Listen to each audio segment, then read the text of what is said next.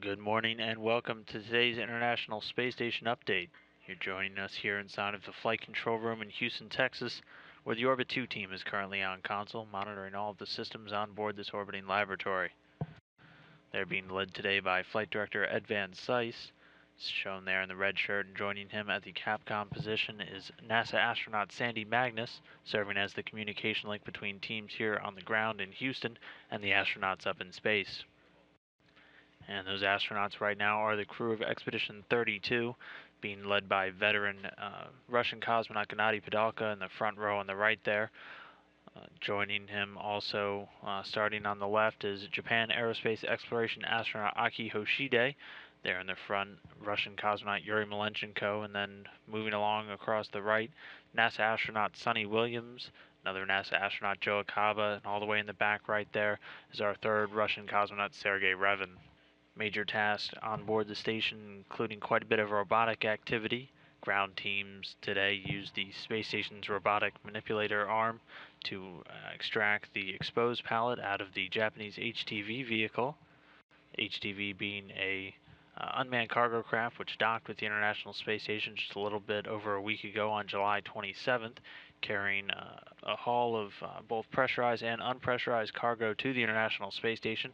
This external pallet coming out of the unpressurized system being taken out by teams on the ground with the station robotic arm and handed off to the Japanese Experiment Module Remote Manipulator System, or the GEM RMS. Then following this handoff, astronauts Aki Hoshide and Joe Akaba then grappled and installed the external pallet onto the GEM exposed facility, an exposed pallet on the outboard portion of the Japanese experiment module, which allows different payloads to be exposed to the vacuum and radiation environment of deep space. Aside from that work going on throughout the day today, Joe Akaba was also working with the binary colloidal alloy test, also known as BCAT, which is an experiment that looks to study particles known as colloids, as they're suspended in different plasmas to help offer a few more insights into basic particle physics, taking advantage of that microgravity environment on board the International Space Station. And Akaba's partner on all of that robotic activity earlier today, Aki Hoshide, was getting involved in a Japan Aerospace and Exploration Agency biological experiment, starting up some measurements for biorhythms, which looks to examine the effect of long-term microgravity exposure on automatic cardiac functions, and uses 24-hour electrocardiograms on these ISS crew members. Our third USOS crew member, Sonny Williams, has been setting up and charging a couple of batteries for different power tools, or Makita batteries, for some upcoming integrated cardiovascular monitoring she'll be doing throughout the week. Integrated cardiovascular, a U.S.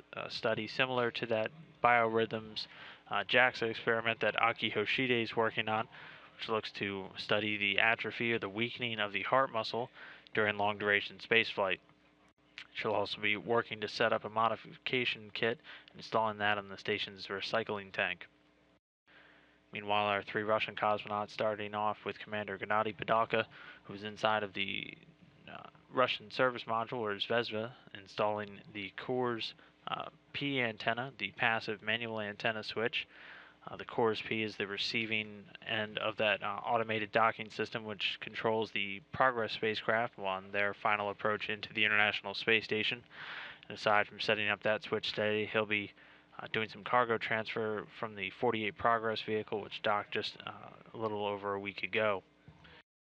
He'll also be updating the station's inventory management system, along with Yuri Malenchenko, who is also going to be giving him a hand with that cargo transfer from the 48 Progress vehicle.